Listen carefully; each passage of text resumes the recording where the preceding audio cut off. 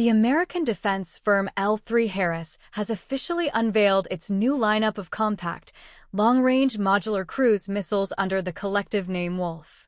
This family includes the Red Wolf, designed to deliver precision strikes on land or maritime targets from extended distances, and the Green Wolf, which is tailored for electronic warfare operations. Both missiles are highly adaptable and can be deployed from air, ground, or naval platforms. Development of the Wolf series began in 2020. Since then, the program has undergone more than 40 test flights, reflecting significant progress in design and deployment readiness. The Red Wolf first entered public awareness during the U.S. Army's Experimentation Demonstration Gateway event, Edge 21, in 2021. Aviation Week later revealed that the missile evolved from a classified initiative run by the Pentagon's Strategic Capabilities Office, SCO.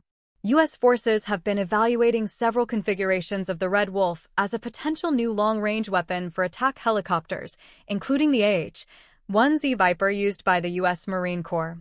Ed Zoyce, president of Space and Airborne Systems at L3 Harris, stated, "Our Wolfpack launch system offers U.S. military units, regardless of platform, significant advantages in long-range strike, defeating adversary threats in contested environments, and safeguarding high-value assets."